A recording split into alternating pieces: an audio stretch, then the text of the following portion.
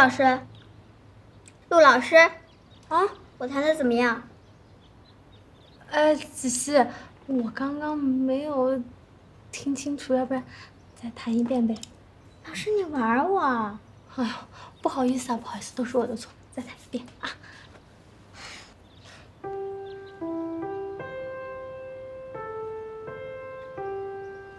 水跟他们今天炖的还算顺利。行了，先这么着。爸爸，子熙，下课啦。赵总，那我们下次的时间，下次再说吧，咱们微信联系啊。好。跟老师说再见，子熙。拜拜拜。啊，赵总，我想谢谢您上次帮我解围。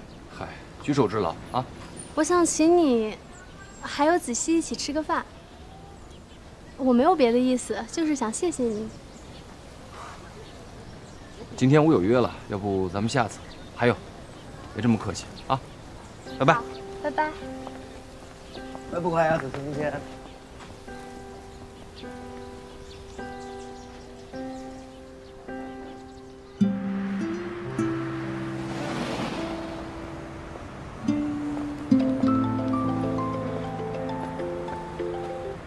喂，赵总。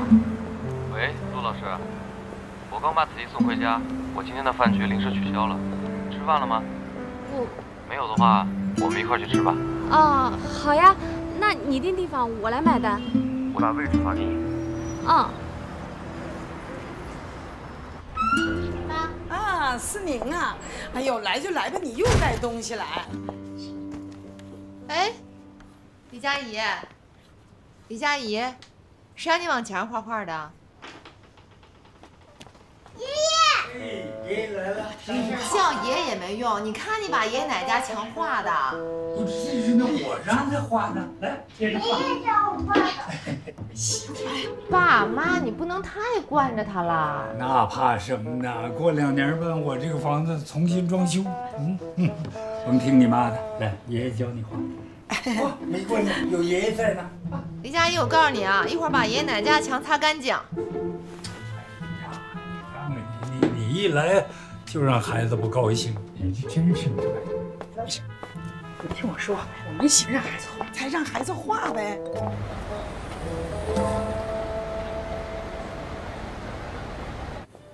你好，小姐，您几位？哦，赵先生订的位。好，这边请。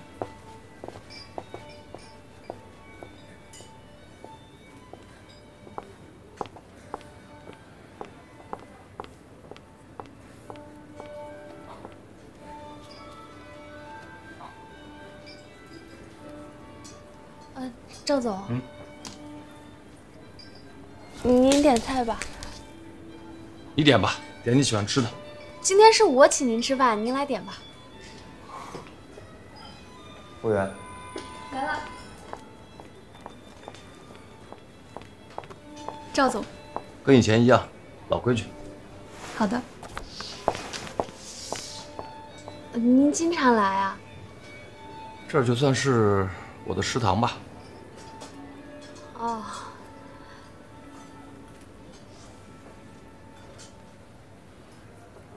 真好。哎，徐哥，之前那个海南证券的周总联系方式你有吗？周总，好像是吧？你把他联系方式给我。你什么事儿啊？嘿，你这话说的，我们不是2轮融资吗？我找金主啊。哦，对，那你等等啊，我找找。我找找啊。哎，在哪儿呢？这找不着啊。喂，徐哥。喂，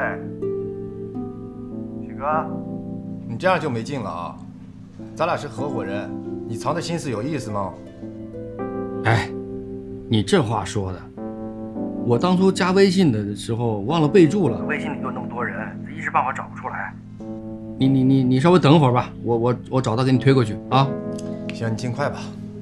莫名其妙，简直是。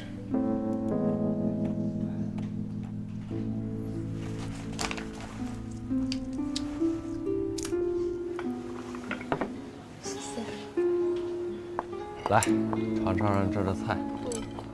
我吃的比较清淡啊。我平时吃的也淡。哎，要不要喝点酒？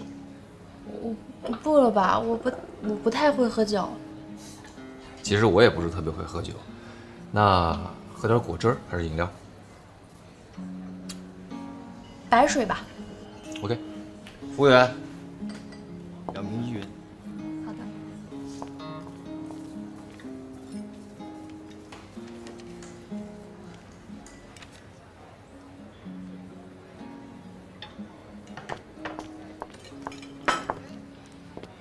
请慢用。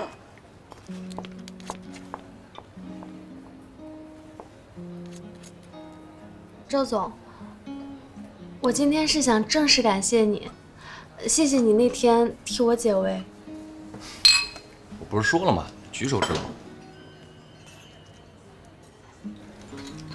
但是我还是想感谢你，那天在我最需要帮助的时候，我的同事、我的领导，没有一个人能帮得上忙，只有您。虽然我们也没有说过几句话，但是您依然愿意挺身而出，帮我说话，给我解围，我真的非常感谢你。其实啊，他们的反应也能理解。你想，那个女人是你们公司老总的亲戚，你的主管在得罪你和得罪老总的亲戚之间2选1，无可厚非啊，他肯定会选择牺牲你。至于你的同事嘛，他们怕引火烧身，隔岸观望，这也是一种突发事件的下意识自我保护。而只有我和对方没有任何的利益挂钩，又是你们公司的客户，不敢得罪的客户。帮助你是基于你是仔细的辅导老师，而且我非常讨厌无理取闹的泼妇。不帮你没有任何损失，可是帮了你，会换来你对我的感激。这不，你就请我吃饭了。换言之，如果这是一笔小的投资的话，我也有收益了。赵总，您做什么事儿都想着投资回报吗？这是我的职业，我就是干这个。跟你开个玩笑。就说嘛。哎呀，今天好不容易没应酬，可以轻松的吃顿饭，所以话多了点。哦，没有，特别好。只要陆老师不觉得无聊就行。不会无聊，不会。来，尝尝这个鱼这儿的鱼啊，是我最喜欢吃的。来，谢谢。多吃点啊。好吃。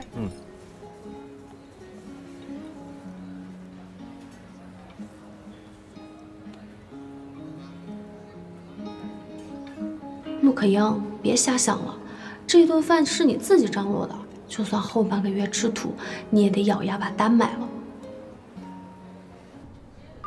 旭哥，周总联系方式有吗？快点给我，快点给我。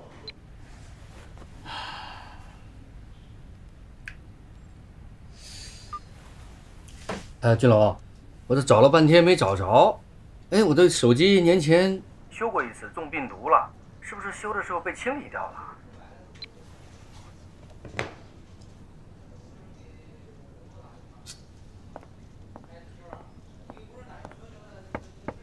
进来。李总，有个事儿我得跟你说一下。你说。徐总给我打了个电话，说要这个月工资。你要这个月工资啊？他说要这个月工资合情合理。我天哪！李总，我实在忍不下去了，我就没见过这样厚颜无耻之人。我没给他，我说得需要你的同意我才能给他发。你跟他说不给他，是因为我，他肯定感觉我故意刁难他。那咋办啊？算了，你给他吧，他最近也困难。行，我知道了。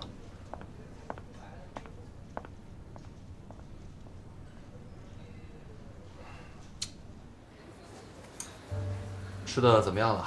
还有没有什么想吃的？哦，不用了，吃好了。服务员，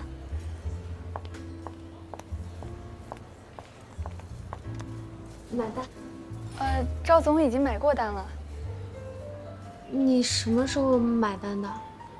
我们这里是会员制，赵总在这里有储值卡。哦。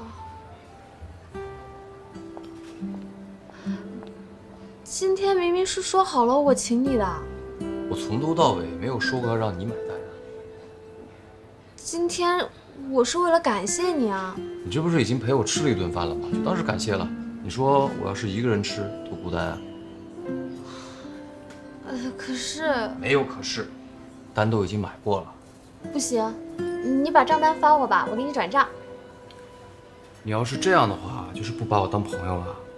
没有，可这也太不好意思了。要不这样吧，这个楼下的停车费很贵，你帮我报销。这停车费能有多贵啊？那这样，下次一定要让我买单。好，下次一定让你买。那咱们走吧。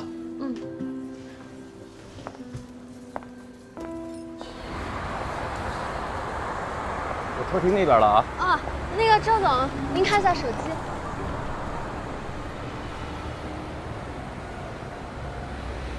你干嘛给我转红包啊？给您报销停车费呀。行，走吧，送你回家。啊，不用了，我打好车了。啊？就在那边。好，那卢老师再见。啊，赵总再见。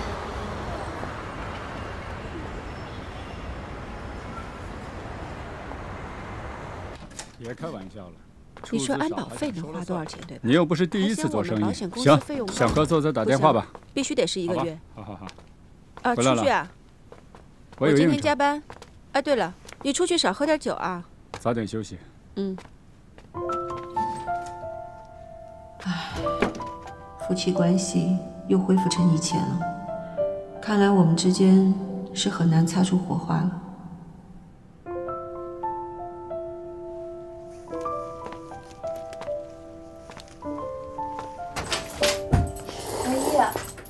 我还啊，吃了吗？吃了。啊，吃过。哦，和同事。哦。你怎么在家吃泡面呀？哎呀，外卖我都叫烦了，我这说个泡面换口味。你给我发个微信，我给你打包回来呀。对了。哎，我跟你说个好消息，我要有工作了。真的？你还记得上次我跟你说的那个编剧策划会吗？你不是说那个不靠谱吗？是一开始我也那么觉得，但是你不是告诉我不能放过任何一个机会吗？我就闲着没事的时候随便给他们写了2笔。今天上午他们制片人给我打电话，说我写的故事脉络很好，要我去开会。真的呀？我觉得8九不离10。我老公是不是以后就是编剧了？以后就能在电视上看到你的名字。那是必须的呀！我就知道你一定可以的。还不是因为我媳妇儿鞭策的好。优秀。优秀。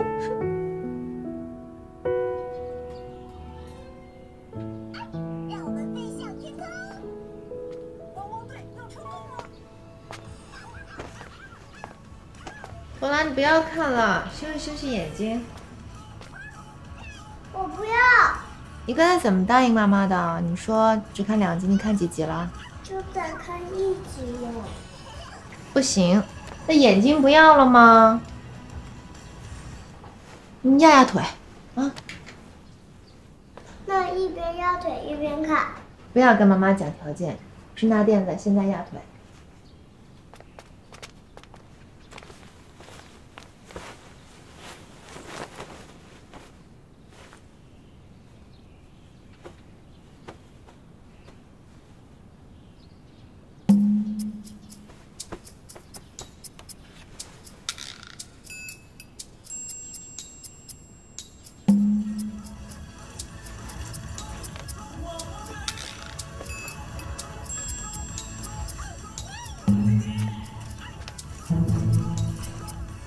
可以啊，李佳怡啊，我关电视，你开电视，你长本事了是吧？好，我罚你抄26个英文字母，抄5遍。我不要。 8遍。我讨厌你。10遍，不抄完不许吃饭，哭也没有用啊！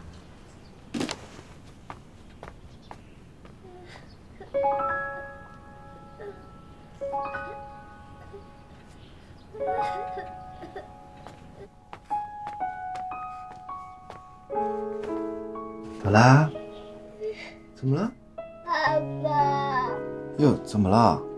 妈妈把我照字母。为什么呀？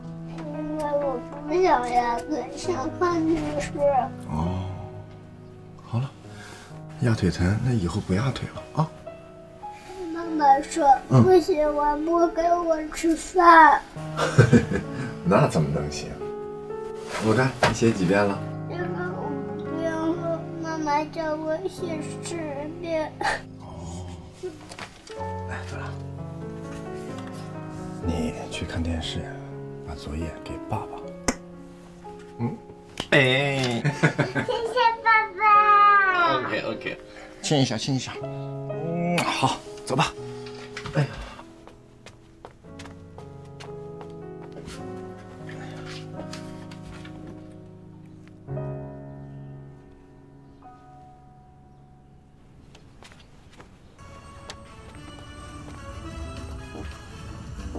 好啦，谁让你看电视的？爸爸让我看的。对，我让他看的。你英文单词抄完了？抄完了，我检查过了。10遍。就是10遍，1遍没落啊。只能看2集哦。只能看2集。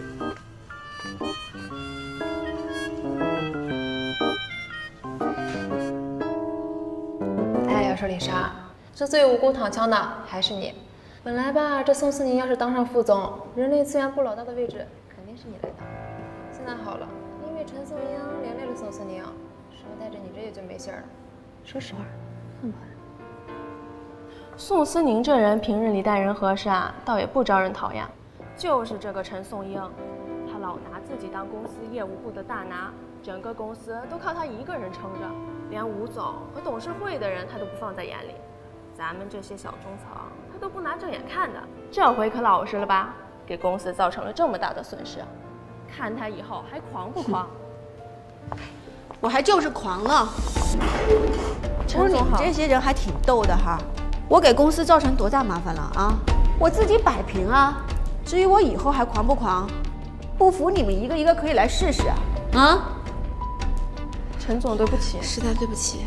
我说你们一个一个的，平时在公司不见你们有多大建树，这背着人说人闲话可本事了，对吧？想看我笑话是吗？我告诉你们，想得美！你们可能不了解姐的性格，姐就2字儿：高调。越是逆境我越高调，不信走着看啊！还有。你们以后一个一个有啥事儿，当着我的面说，我算你们本事。李莎，你怎么跟着起哄啊？姐，陈总，实在对不起。还杵这儿干嘛？等着我请你们喝咖啡吗？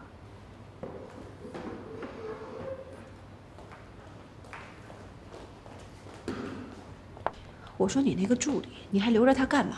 他对你以后绝对没什么好处。哎呀，李莎他也没说什么呀。再说你别生气了，你跟一帮小孩生什么气啊？我不气，我有什么可气的？我骂人，我气啥？各位啊，今天这个会议呢是个临时会议，主要说一说陈总被偷拍事件。这次呢，幸亏发现及时，处理得当，否则啊，后果是不堪设想。但现在看来呢，事件没有大规模的发酵。也没有造成更大的损失。露露，你们公关部可是功不可没啊！应该的。通过这件事呢，也能看出我们公司上下一心的凝聚力还是很强的。所以啊，我会上报董事会，给大家绩效加分。陈总，您看看还有什么补充的吗？我作为这个事件的主要责任人，首先我也要感谢公司的公关部，危机公关及时处理的还是不错的。虽然公司的这个事儿呢算是过去了，可是我自己心里这个坎儿始终是过不去的。如果我发现这件事情是公司内部的人打击报复、排除异己的话，如果有人故意搞出什么动作，我是绝不会罢休的。就算是不惜去报警，我也一定要把这个幕后黑手给揪出来。陈总，您呀也别气坏了身体，啊，如果这是内部人干的，我头一个不会放过他。不过话又说回来，这次啊，多亏了大家齐心协力，我们才能共度难关。这样啊，今天晚上我请在座的各位和公关部一起聚餐。王林，订个好饭店。好啊，那行，今天会就到这儿，散会。啊，大家一定要来啊！谢谢吴总，谢谢吴总。陈总，一定要来啊！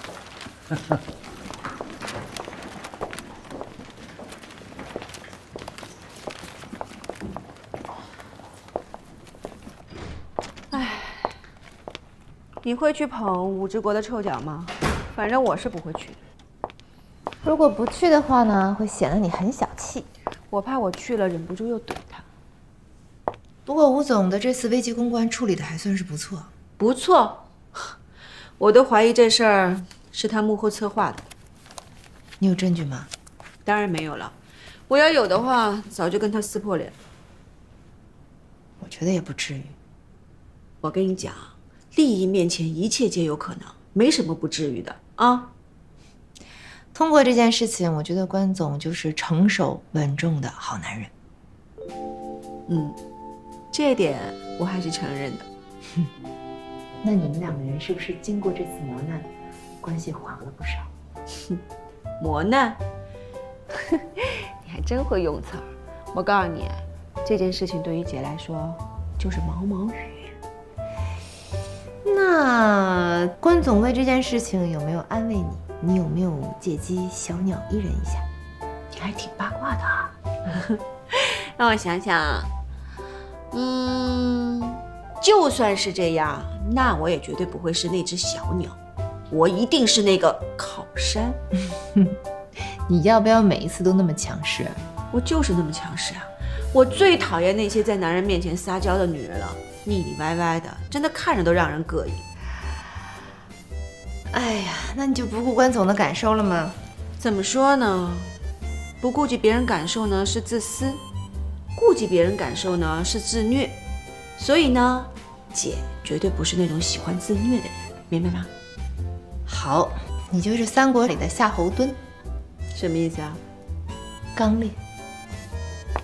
刚烈。哎，我喜欢这个人。走了啊。叫你们老板许世军出来！别以为躲起来就没事了。徐总他不在。老许，赶紧滚出来！这位大哥，别激动，徐总他真的不在，我们也在找他。没你事。怎么了？把你们兄弟叫出来！真的？不是，你松开。哥，里面全是债主，咱先别进去，多一事不如少一事。算了，事儿总得解决嘛。听见没有？哎，听我说，现在这种情况，继续有什么用啊？电话有用吗？是不是？算了，这也没用。走吧。别让我躲着他，把钱吐出来。这个徐总他也不是东西啊，连我们都敢坑。现在好了，人家过来要债，拿什么还人家？没事了，没事了，没事了啊！人都已经走了，大家继续工作。哎，李总，徐总欠我们的钱还能还上吗？李总，徐总要是有钱了，先尽量还大家伙的钱吧。是啊，你们这样是真不行。我跟你们说实话吧，我正在跟赫斯控股谈第2轮融资的事儿。如果人家来调研，你们现在这个状态，那是肯定不行的。你们现在想着要还钱，只能认真工作，让公司盈利了，老许盈利了，才能还上你们的钱。我希望大家在这个时候是齐心协力的，不是一盘散沙。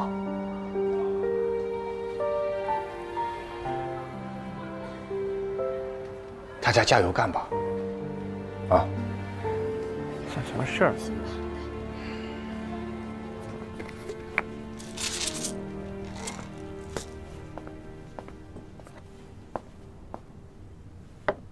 哥，你可别上火啊！本来大家情绪都挺好的了，就是今天债主上门闹的。哎呀，没事。哎，叶酸。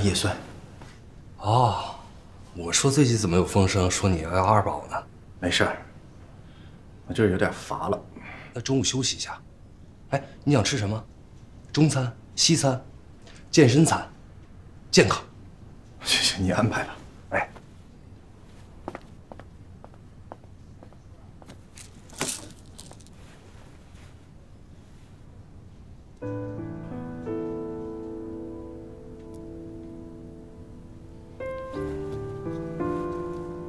朵拉，真是乖巧可爱。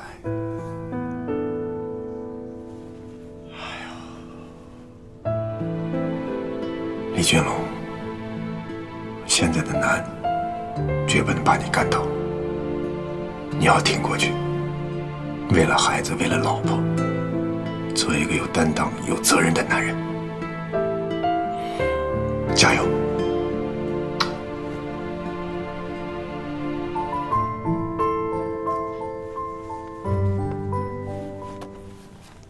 哎呦，好，小心啊，小心！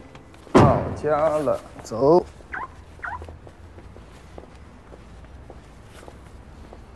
走啊！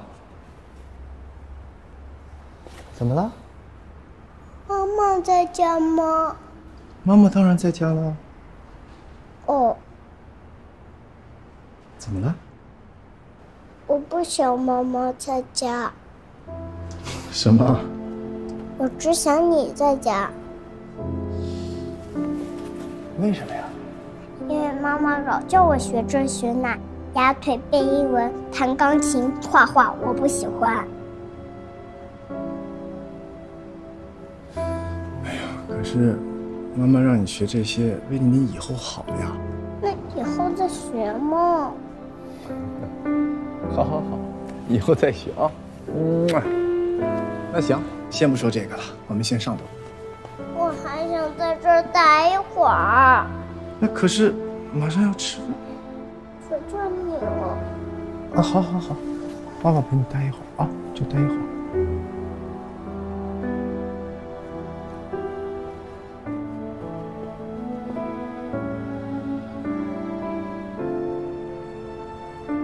怎么会这样？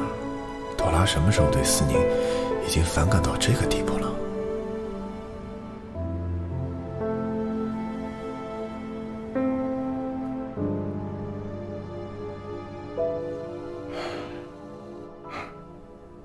我是觉得吧，你是不是给朵拉压力太大了呀？这是他亲口跟你说的，还是你帮他总结的？我这句话一点夸张的成分都没有。那是因为他还小，他根本就不懂我的一片苦心。我知道你这种强势教育也是爱的体现方式，可是孩子终归是孩子嘛，我真不希望你们关系闹僵了。你让他学什么，他有逆反心理。你要不什么时候多迎合他呗？你还让我怎么迎合他呀？上周我罚他写英文字母，说好了写10遍，结果你一回来就给他打马虎眼，也就写了5遍吧。我说什么了吗？我还不是睁一只眼闭一只眼吗？你说你为什么在一个5岁孩子的身上要强加这么多他不喜欢的东西吗？你不要以为你的这种教育理念就是爱孩子，其实陪他读英语，陪他练琴，给他压腿，这也是一种爱的方式，这是我爱的方式。可是他现在对你这种爱的方式很抵触啊。他习惯了就不抵触了。我小的时候，我妈对我也是严格要求，那个时候我也哭，我也不理解，我也委屈，我也抱怨。但现在长大了，我真的很感激他老人家。那你觉得你们母女关系好吗？你从哪看出来我跟我妈关系不好的？思宁，我就希望你不要忽视小孩的想法，他们现在不是过去的我们。再有想法，他也是孩子。反正我话就说到这儿了，其他的你自己琢磨琢磨呗。我去打会儿游戏吧。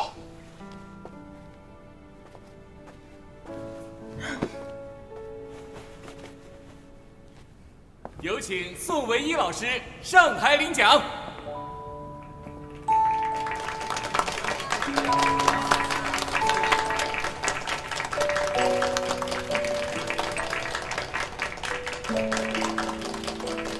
感谢大家来参加我和可盈的婚礼。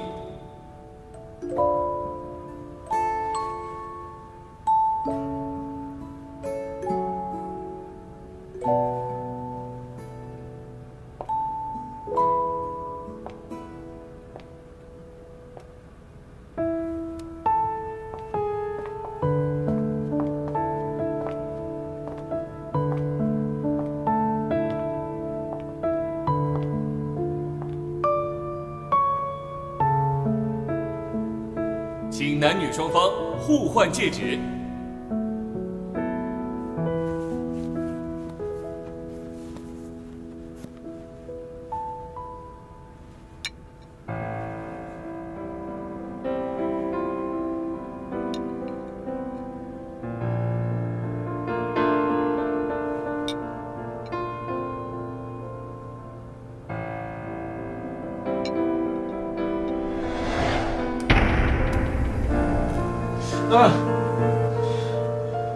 你不是要掐我干嘛？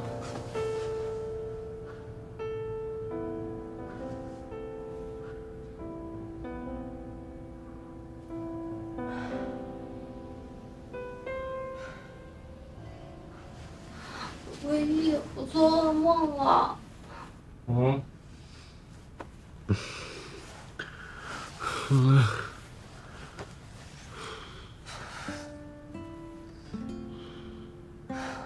你要成功了，你一定要成功。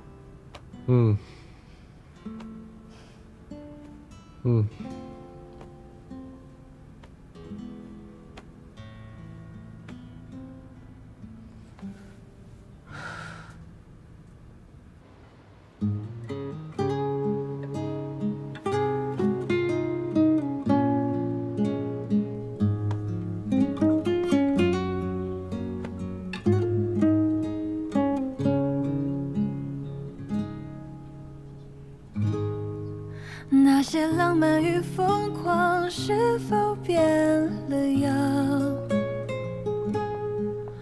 我们随波逐流，却不敢生长。那些欢笑与哀伤在胸口滚烫。多久了，我仍怀念他的模样。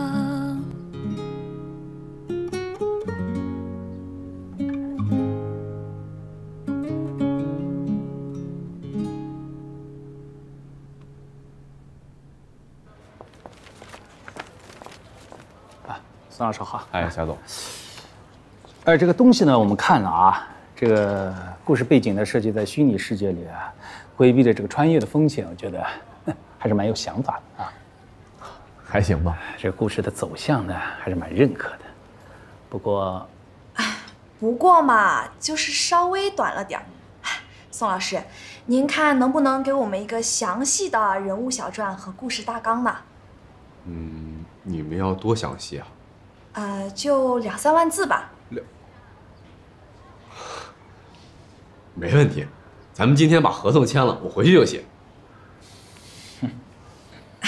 宋老师，您就这个几千字的大纲就想签合同了？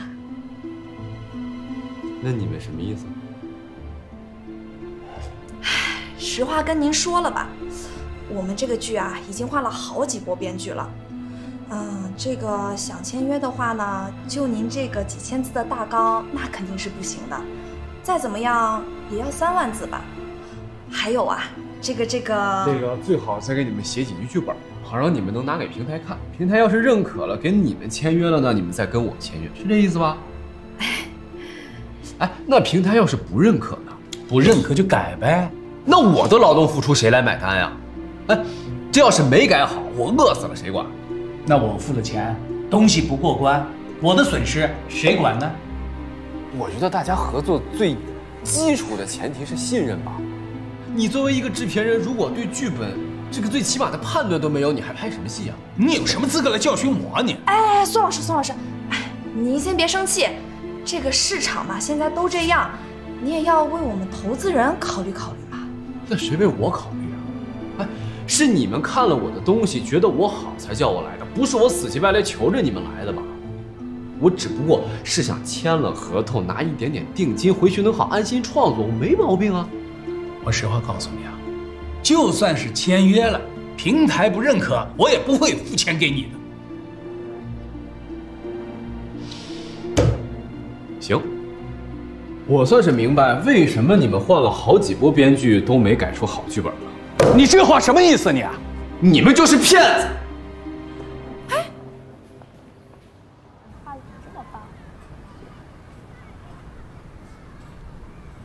为什么我的这儿啊全都是黄色呀？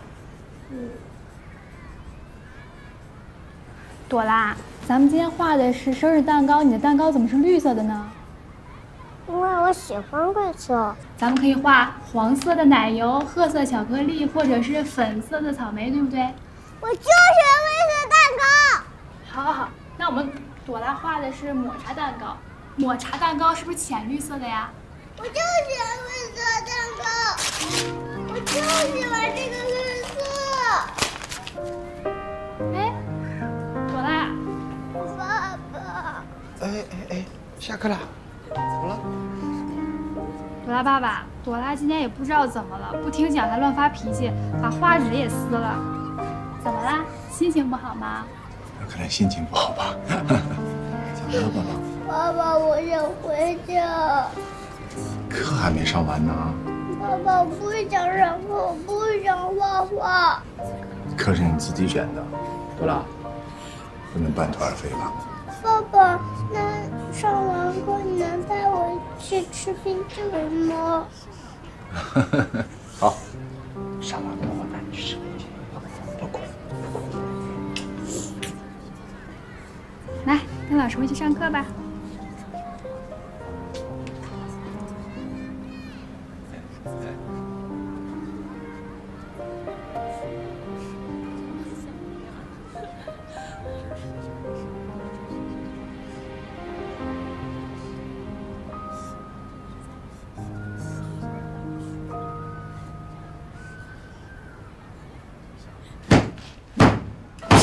骗子，一群道貌岸然的骗子！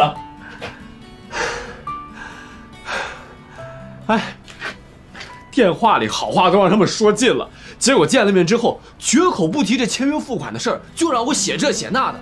我说行，我给你们写，但是咱们是不是先把合同落了？你们先付一点钱，这也算是个诚意吧，是不是？然后你知道人家老板说什么？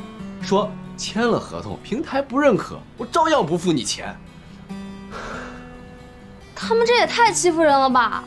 后来，我找小峰，让他托朋友帮我摸一下这家公司的底，我才知道为什么之前几波编剧都黄了。哎，他们是真干得出来呀！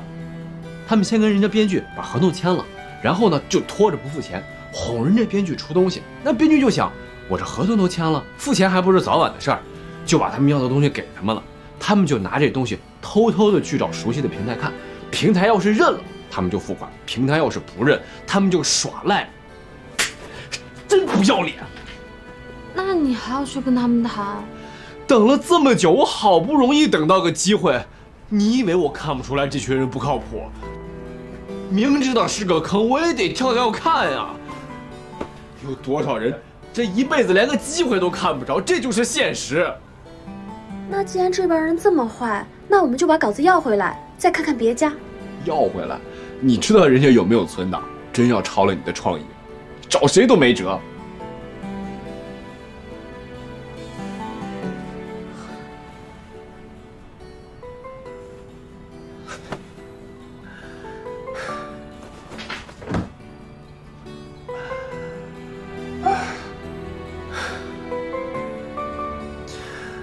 你说那些比我差了不是一星半点的人，怎么就能那么顺呢？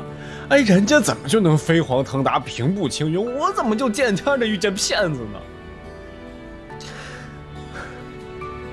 你说老天爷是不是把我关注给取消了呀？我也没干什么得罪他老人家的事儿啊。